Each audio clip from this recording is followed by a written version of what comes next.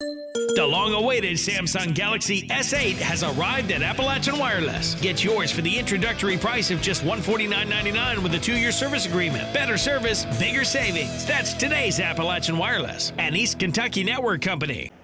Heavy rains across the region brought flash flooding to Elkhorn City today. However, the water receded as quickly as it rushed in, forcing one resident to leave her home.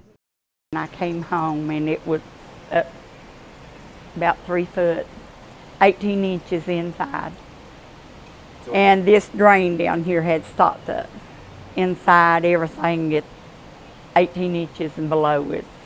Some of my clothes fell down in the closet and they're just in mud. It's mud all in there. I'm going somewhere else to spend the night. Yeah, I'll be fine. God will take care of me.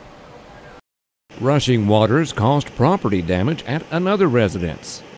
It started pouring down the rain. I mean, it was coming ungodly amount of rain at one time. 2 to 3 inches deep. You can see that way it covered the grass and the sidewalk, and it's running right towards that wall. That had a lot to do with it, I guess. The water got behind it. The rain was like it's going 2 different directions, and all of a sudden the wall collapsed.